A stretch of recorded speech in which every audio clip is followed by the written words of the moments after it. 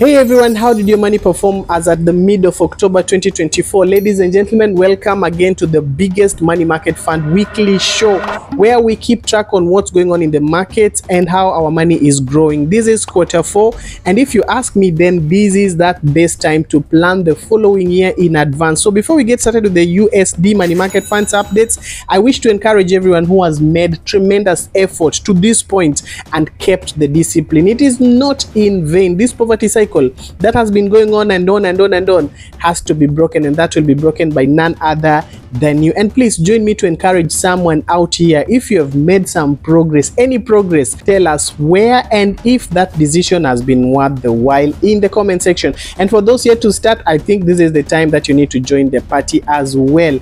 4 out of 11 companies on our USD money market fund list had a slight increase as shown in the green, led by Kuza.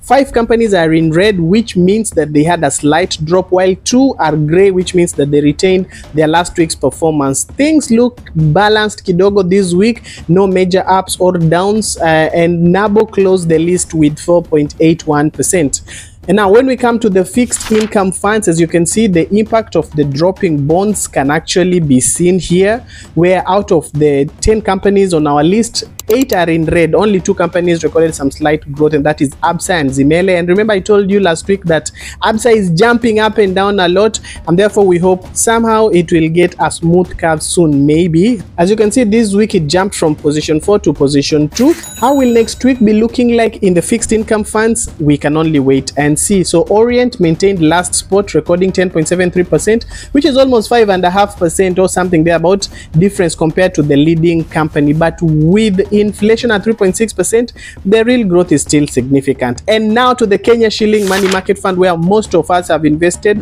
The average slightly dropped by 0.01%, which fairly means the results are almost the same as what we had recorded last week.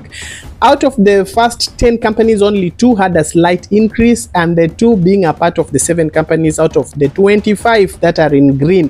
3 companies did not move up or down as shown in gray, and that's 15 out of 25 companies are highlighted in red. They had a decline. Equity had a slight increase and is no longer on the last spot where it was maintaining for several weeks, while Apollo Money Market Fund had a big growth, jumping from number 16 last week all the way to number 7 this week. That was impressive. Kuna Fununu Britam is up to something good, so I will be here to tell you about it in the coming few days. And as we saw from the last video that I did following the CBK rate reduction, kama hujaiangalia, check it out on YouTube. We are going to see more rates reducing across board, and if you want to understand why, make sure you don't miss that video where I do the explanation in full. Already the 91-day Treasury bill is currently at 14.99%, and we expect more reduction going forward following the CBK reduction. But still, the averages are looking very, very good. It's still a good time to take advantage and get ahead financially. So class, situkutane hapo kwa comment section.